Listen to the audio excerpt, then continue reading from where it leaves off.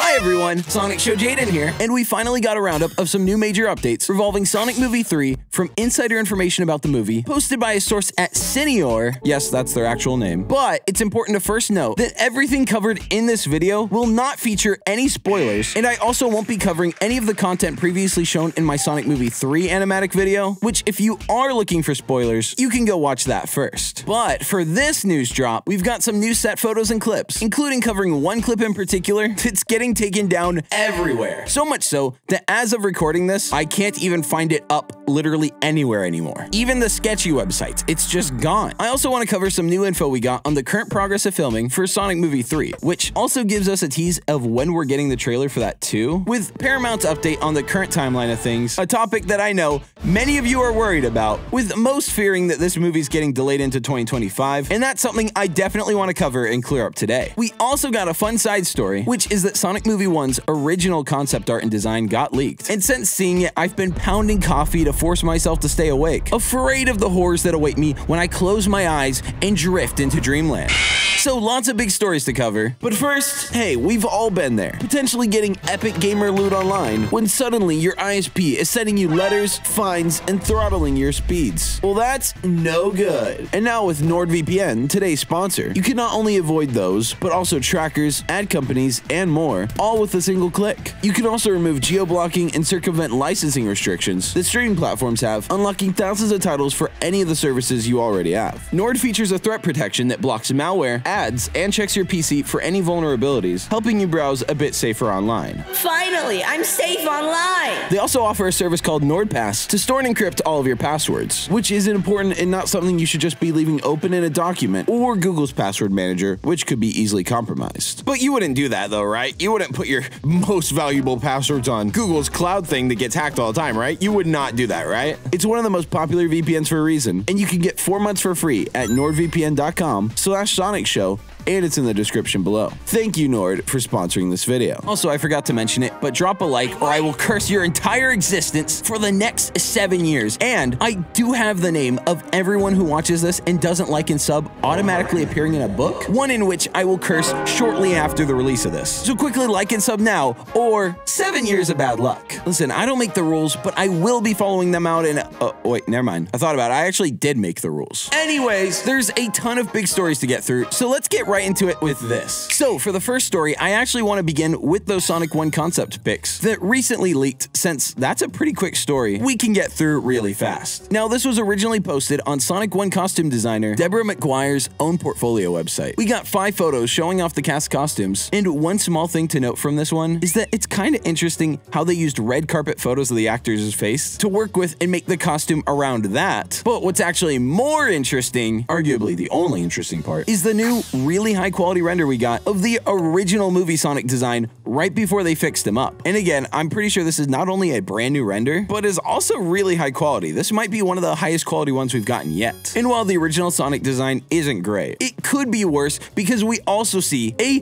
horrifying sketch. No offense to the artist at all, as this was probably self-aware and intentional on their part, but Sonic looks like a literal nightmare creature here. You can hear the shakiness in my voice because I'm shaking afraid. So much so that I feel like within the next 3 years, I could actually see an indie horror game studio making this abomination the star of their next mascot-centered game. Now, a lot of people online are arguing and saying these pics are recent, mostly because of these outfits not appearing in the first Sonic movie at all, but this is actually believed to be from 2018, which minus the change from black to white undershirt, this is the exact outfit Tom and Maddie wore in Sonic Movie 2. So I do understand why people are coming to that conclusion. That said, these are from Sonic Movie 1, despite the fact that I know Tom wears the brown jacket in Sonic Movie 2. Just that doesn't change anything. And I have seen a lot of people confused about that aspect, so I thought I'd clear it up real quick. Now, there's also some new Robotnik pics, which I'll show here, just showing some different variations of his outfit from Sonic Movie 1, or at least the non-torn up version of that ripped red outfit we see Robotnik wear at the very end of the first movie in the Mushroom Planet. However, other than those, there wasn't really anything else of note in this story, so with that out of the way, we'll move on to the next one, which is significantly larger and actually relevant to the third movie's plot. So next, this story is another one that is also just from a post that recently dropped, but via the source that I've mentioned earlier, whom prior to this I've never heard of, and they're named Senior. I think I'm pronouncing that right. I really can't think of how else I could be messing that up. Maybe Sinor? But at the end of the day, aren't we all Sinors? Now, after looking into him, he's most known for making posts on Twitter and Instagram solely covering Sonic Movie 3 and Knuckles series news. And well, Senior made a brand new post reporting some of the information they received, saying, quote, Sonic and Shadow were teaming up, which not to pause one line into it, but this is something that doesn't surprise me, or likely anyone who's played Sonic Adventure 2, or even just knows the character Shadow. So this is the closest thing to a quote-unquote spoiler in the video, but even then, I'm really hesitant to call it that since, no joke, literally anyone with half a brain could easily assume this, especially considering Shadow's core character is being an anti-hero that, while is at odds with Sonic, has good intentions and can work together for the common greater goal. Senior's post continues with, they had to make a lot of freeze frames because of Sonic and Shadow's emotions where they used their power to get through GUN. To which that is a direct quote from their source, but Senior himself adds, a bit like with Sonic 1 when he did that with the missiles. And this is also something that, on the baseline of there being slow-mo freeze frames, we also could expect since both films have featured this, and with both of their main gimmicks being fast, and the other two movies having these type of scenes, yes, it's a pretty safe assumption Sonic Movie 3 will have freeze frame scenes. However, the part that gets interesting is it mentioning them trying to get through GUN, which, like Sonic Adventure 2, it seems this movie will also feature the subplot of GUN going after Sonic and Shadow at the same time as Eggman, returning to wreak havoc on Sonic. We don't know this part for sure yet, but it's almost certain he's the one that frees Shadow, whether remotely or from the spaceship itself, which we also don't know if they'll keep as the Arc or change it to be something entirely different. Now, from the design of it in the animatics, and this will be the only reference to the animatics I make, it does look like the Arc, so that's just what I'm going to refer to it as, at least for the rest of the video. So before we go into the next story with the set photos, I want to say, whether they do the somewhat corny plot device of everyone confusing Shadow for Sonic, despite how apparent their differences are, even down to the color and head shape being entirely separate, it's also possible Shadow wreaks havoc, and just by him clearly being a different type of creature, GUN associates Shadow as being part of Sonic's clique of colorful autism friends. Regardless, I don't want to speculate too much, just cover the actual information, as personally, I don't think this speculation is very interesting or productive. It's only really useful when trying to give context to connect a bunch of ideas together. And I'm not trying to drag on this video. So next, this leads me right into the story about the set photos, as there's immediately two that I can safely show, but the rest not so much. Especially with the clip that's getting taken down from Twitter and YouTube, in which they've done such a good job removing it, I can't find this clip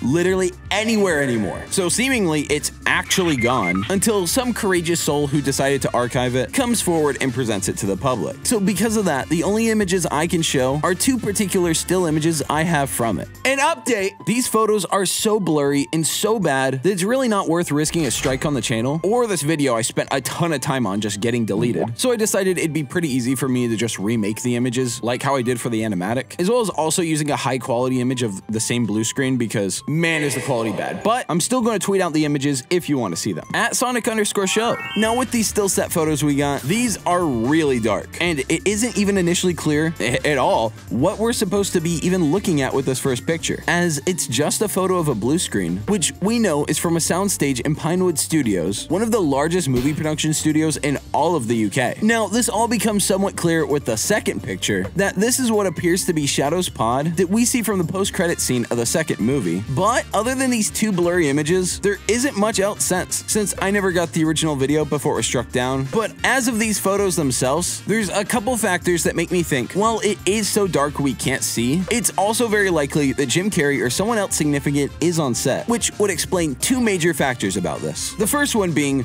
why are they even filming this part in live action if the background is going to be all CGI, which we can tell by the very obvious massive blue screen. However, if it's just Shadow in the scene, who is also an entirely CGI character, then it wouldn't make sense to even film that part practically if the rest is just going to be keyed out. Now, the other reason I think this is that despite the clip only being 4 seconds long and not showing anything else in the scene clearly at all, it's still getting taken down in an attempt much stronger than any of the Sonic 2 wedding scene stuff, as well as the fact that with how Paramount has been somewhat careful to not show yet how Robotnik's appearance is going to change in Sonic Movie 3, they likely are really clamping down on leaks so they can be the ones to reveal Robotnik's new design without some random person taking a sneak photo on set, essentially trying to undercut the release build-up or even selling some of these set clips, the same way skeezy music producers sell leaks like that all the time. And a lot of the comments might not get this, but Paramount taking all these videos down is something I totally get and respect. And while I will cover them, as leaks are a genie you can't put back in the bottle, and once even one person reports on them, they're just out in the wild, ideally there would be zero leaks. And even though I would have less content to make, which I know sucks, I barely upload as it is, regardless of that, the mystery would admittedly be a little bit better. That said, I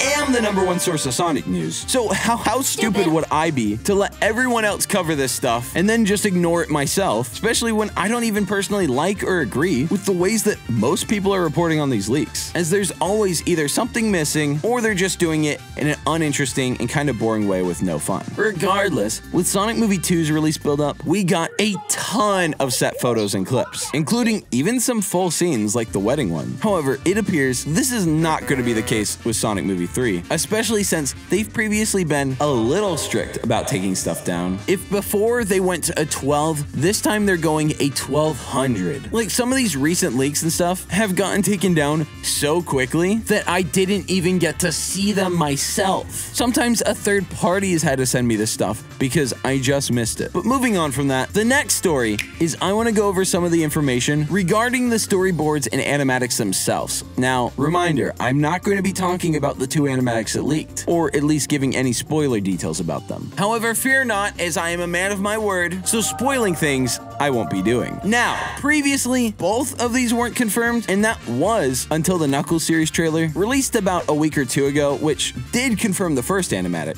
So while the Knuckles animatic has been fully confirmed now, just for clarity's sake, it's worth pointing out that might just change, since Sonic Movie 3's animatic now at least has some credits to go alongside it with. There's certainly multiple people working on the storyboards, and it's not just one guy. But that said, the one we do know is named Ethan Eng. And yes, I had to watch a video on how to pronounce that, so I know it's right. Don't try to correct me and educate me in the comments because you'll just look dumb, stupid. Now, Ethan is one of the story artists working on these projects, and as an artist, I can look at their previous work in storyboards to see if it has any resemblance to the Sonic Movie 3 one, which honestly, since doing that, I've realized most storyboards look eerily similar. And it's definitely not impossible that the two we've previously seen were by him, but just like the set clip, I couldn't even play the animatics for you if I wanted to. So let's just move on to next. We got a small update on the crew behind the storyboard, which is that someone named James Atkinson is the main editor for the animatics, presumably also of the ones we saw before, but with them storyboarding both the entire movie and the miniseries, there's certainly a good handful of people working on this one, so I imagine each of these guys did a quarter to a third of the animatic, but of course that's just depending on how many there were actually working on it. Regardless, moving on to the next story, I also want to touch on the dialogue and discourse that I'm seeing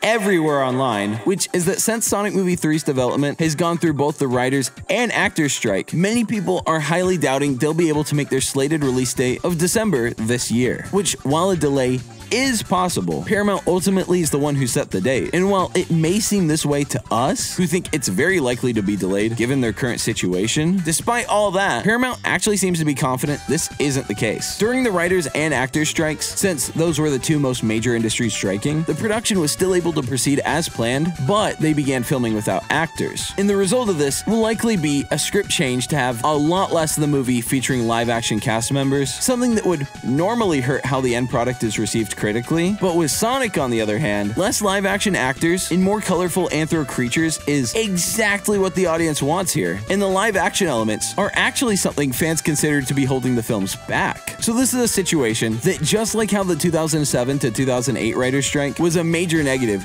to most TV shows and creations, there were still a couple that benefited. For a quick example, if Breaking Bad's first season wasn't during the strike, the showrunner was going to yeet off Aaron Paul's character, Jesse, someone who who was actually a very important piece to the success of that show. And I make this point to say, well, yes, strikes are never fun. You know, get your money, laborer, whatever, I don't really care. At the same time, you have to smell the roses and realize that, yeah, a lot of entertainment's going to get pretty bad and suck, or technically already has since the strike's now over. I say this point of Breaking Bad to show there can be some positives that come out of this strike. And if you guys truly do want less humans, more Sonic characters, then I have a feeling you're going to be getting exactly what you want with this movie. Now, another important thing to bring up is this also doesn't necessarily mean quote-unquote crunch at all, because since the animators and everyone else has been on the same time schedule, just rearranged around, the only people that are going to be crunching are the actors and voice actors, which with Ben Schwartz recently announcing he's only just begun recording his lines for this movie, this all still makes me think they're going to be able to make it in time, as also previously in interviews, Ben has said that recording his lines are one of the last parts of the production. So with everything filming wise wrapping up in the next month or two, and with how long they've been working on the CGI for now, I think things are seemingly all good and in the green. And I would only begin to have doubts and think it would be delayed by how Paramount presents, and I would only begin to have doubts and think it would be delayed by how Paramount presents and shares their information during these next couple months, as well as the fact that they seemingly wouldn't just release a new date without a trailer to go before it and soften the blow. So I personally wouldn't expect a changed release date anytime soon, at least until we get that trailer. But even in that scenario, I personally do still think this is going to release on time, but who knows? At the end of the day, I'm just making an educated guess with all the info I currently have. I'm no mind reader or psychic. With that, 3 new Sonic mobile games have been unveiled, and I know mobile games, but these ones actually look really cool, and they're going to be spread among various subscription services, with some of the games not even having any service, so I think there's a little something for everyone there. I made a banger video going over all 3, and you can check it out in the title card above. With that, like if you liked, come on, I know you liked the video. Might as well make it official, and remember, 7 years of bad luck if you don't. Same goes to subscribing. If you're not subscribed, you still get the bad luck. Sorry, bucko. And comment your thoughts on the Sonic Movie 3 news. Another video in a few days. Support the sponsor, Nord, helps me, and you really should check it out, because if I get more deals like this, I can make more videos and put more time into this. And that's probably what you guys want me doing. You don't care if I make money in other ways. So check them out. Join my Discord. We're going to start doing movie watch parties in there. I think it'll be fun. And that's everything. Lots of love and peace. Peace! I've been going lazy on you recently, but you gotta admit, that was a proper peace.